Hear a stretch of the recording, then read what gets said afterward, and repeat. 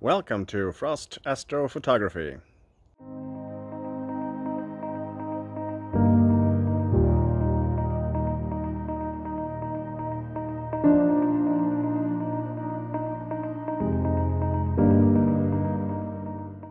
I finally had some clear nights and started to use my observatory.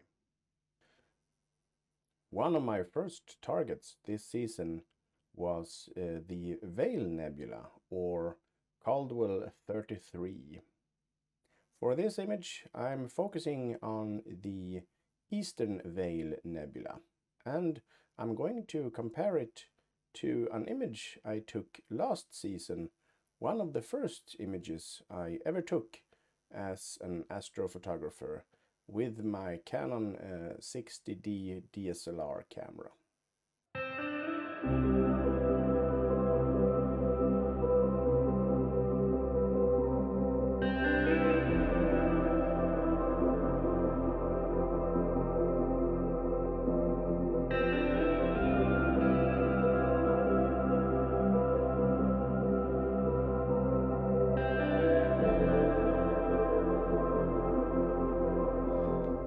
Would you look at this winter landscape? It's -6 degrees Celsius here at the moment.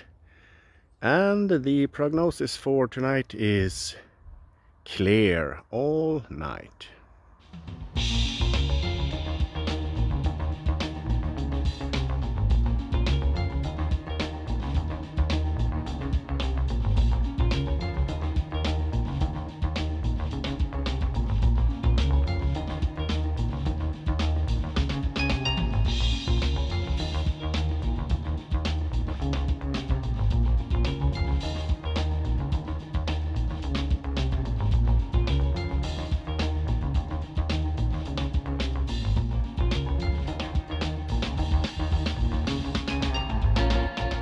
Image acquisition this season, I've converted over to Nina from Astrophotography Tool because of the many features that are available in that software. When capturing this object, I gathered 20 light frame of each filter, that is H-alpha and sulfur 2 and oxygen 3. The plan is to do 2 images, one with the classic Hubble palette SHO and one with the HOO palette, and that will give it the distinct deep blue-red blend. In this image, I will focus on the HOO image, and I will return later for an SHO image. This also means that I'm not going to use the S2 data in this processing, just the H-alpha and the O3. I will take you through the first steps in the linear phase of the processing using the H-alpha light frame. So the first step is to do a dynamic crop. I've done that already on this image, and that means cropping the outer edges of the image to remove any stacking artifacts. The next step is to do a dynamic background extraction or an automatic background extraction. You can compare the two. There is not that big of a difference. That is because it's fairly simple for PixInsight to remove the background on an object like this. The nebulosity does not cover the entire light frame. The next step is to use linear fit to equalize the brightness of the frames between the different filters. And you do that by selecting your reference frame, and in this case I'm going to use the H-alpha as a reference.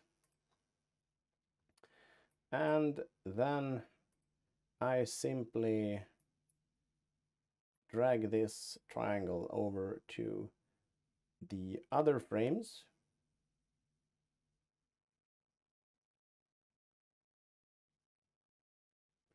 And when it has finished, it will be adjusted towards the reference frame. Next in line is deconvolution. That can be a complex procedure. If you want to know how to perform this in detail, you can check out my PixInsight 4-part processing tutorial.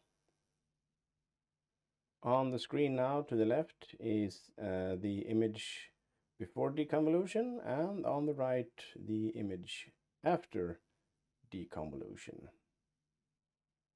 And as a final step, you will stretch the image, moving from the linear phase to the non-linear phase. You can do this manually by using the histogram transformation, or you can use an automated script such as the Easy Soft Stretch. If you're going to use the Easy Soft Stretch, just open the script and then apply it to the image that you want. And the stretching is completed. Moving on to the non-linear phase. The next step that I like to do is to make starless versions of the images, and at the same time create star masks to separate the stars and be able to use those in the end of the processing. You can use the StarNet or StarNet 2 feature and just drag the triangle over to the image. Now at this stage, as you see, there's a lot of artifacts left from the process. To be able to fix the background here, I would suggest using a range mask, using range selection under processes, and you can adjust the mask here if you click on preview and you drag this left and right, adjust it, add some fuzziness to the mask and some smoothness until you get it exactly the way you want it. Something like this. So the goal is to mask the nebulosity that you will be able to process or work on the background without disturbing the nebulosity. Now, when you have created the range mask, this was not the best, but you get the idea. You apply it to the image and you invert the mask so that it will protect the nebulosity and not the background. You can also disable show mask.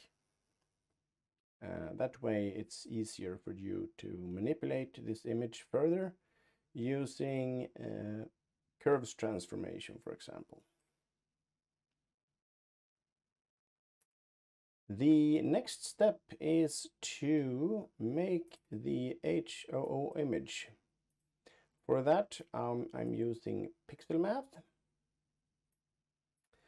and we're going to use a special form. So for red channel, I'm going to use 1.5 times the master HA starless, subtracting the master O3 starless.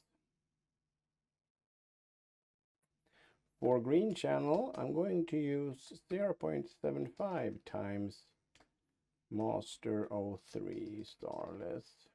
And for the blue channel, 1.0 multiplied by master 03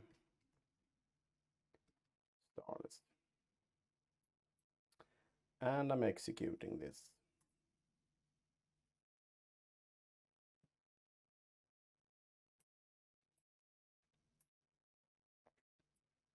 Now, as you can see, I got a very deep blue-red image. Even though the background is a bit bluish as well, this can be fixed later on in this editing process. Let me just show you if I would have done a simple HOO combination, it would have looked something like this.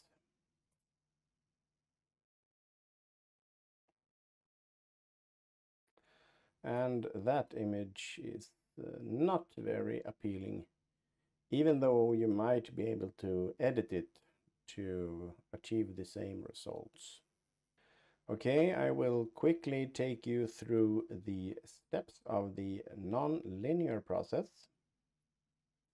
And if you want the details, you can, like I said, check out my PixInsight 4-part tutorial. First, we have the master file, the one that we just got when combining. I made some slight changes with curves and a range mask just to adjust the background a bit, removing some of the artifacts.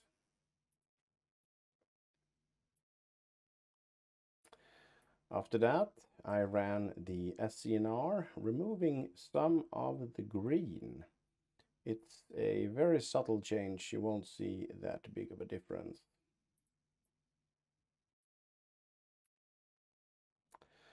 I applied some color masks, adjusting the red ever so slightly and also the blue.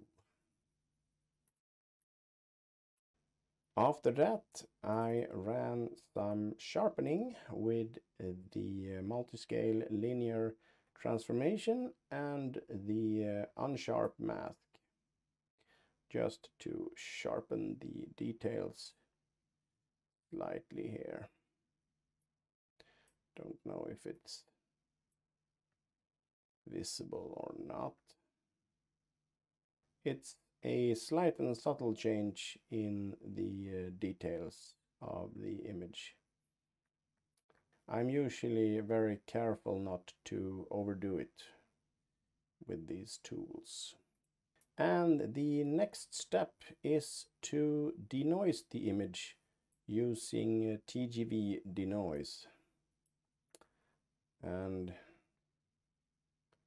you can see that there is a big difference between these two images. This is very noisy, and this is very good, I would say. I really like the TGV denoise. It's a bit complicated too. You need to create a TGV mask and a luminance mask using the TGV denoise process. And as a final step, I adjusted the background color from this bluish tint to a more black tint.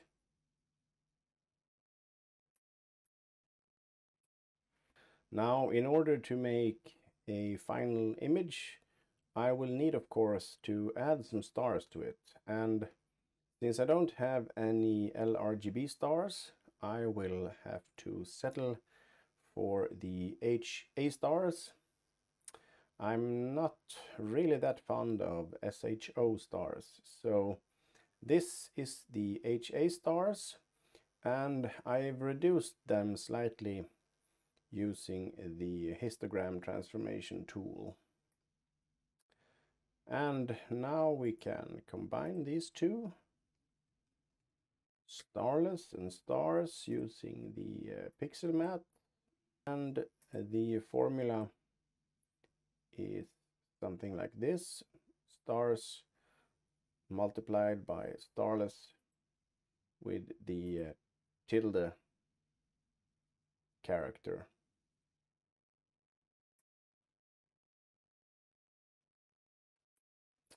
And you get something like this.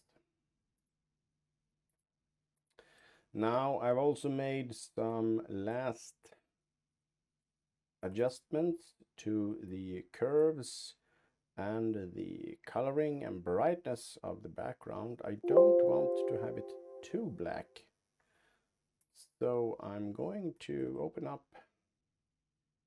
the final image for you here and show you. It's not that big, but as you can see, I made the background just a little bit brighter, and also the nebulosity here, and the overall image is not as dark and black as this final results. Now this image, like I said in the beginning, it is 20 light frames with H alpha and 20 light frames with oxygen 3 at 5 minutes each. That is 3.3 hours of total exposure. Now the images that I'm going to show you I took last season, and that was my first season, and these were captured 1 month after I've tried astrophotography for the very first time. And it is 2 hours of exposure with the Canon 60D camera. And these are 2 processing variations. I did this one first and it did not turn out so good, and I did this later on, and I thought it was pretty good at the time, but in comparison to this image, I would say not. You can compare this section, for example.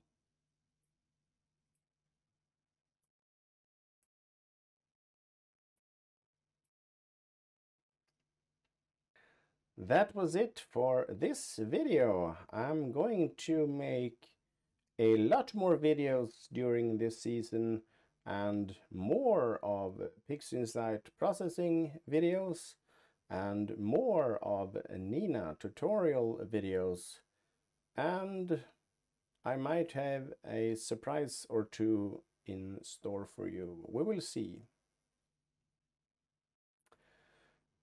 Thank you so much for watching this video, and as always, if you like it, please give it a thumbs up and consider subscribing to my channel if you're not already doing so. And until the next video, I wish you have clear skies.